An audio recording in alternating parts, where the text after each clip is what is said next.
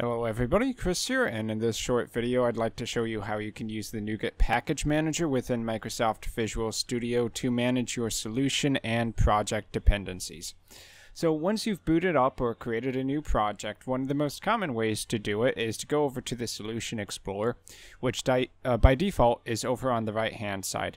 You can either right click on your solution or one of the nested projects, depending on what you're trying to manage at the given time, and then look for Manage Nuget Packages for Solution. Alternatively, you can go up to the Tools menu, Nuget Package Manager, and hit Manage Nuget Packages for Solution. Either way, it's the same. And in a second after clicking it, you'll have basically this Nuget pop-up. And you can see all of the dependencies which you've installed onto your solution. You can browse for new ones to install, and there are quite a few. Some better than others, and you can search to filter those down. And one of the more important things is if you start a new project and you've added some basically packages in as dependencies, or maybe you're opening up a really old project, then you may need to update some of the things that are going into your project, some of the dependencies. Otherwise, things may not work.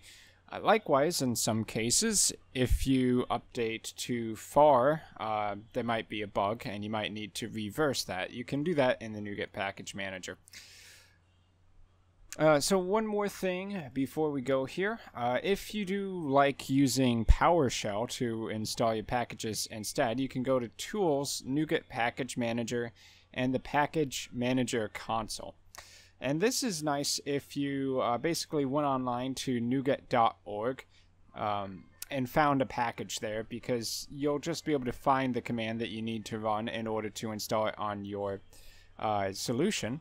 So you can just right click it, copy, go back into the PowerShell inside of the Package Manager console, right click, hit paste, and then go ahead and hit enter, and it will install it basically in the same way as the visual Nuget Package Manager. But that's the basics of managing your dependencies within a Visual Studio project. I've been Chris. I hope you found this helpful. If you'd like, you can check out my Patreon, and I'll see you in my future videos.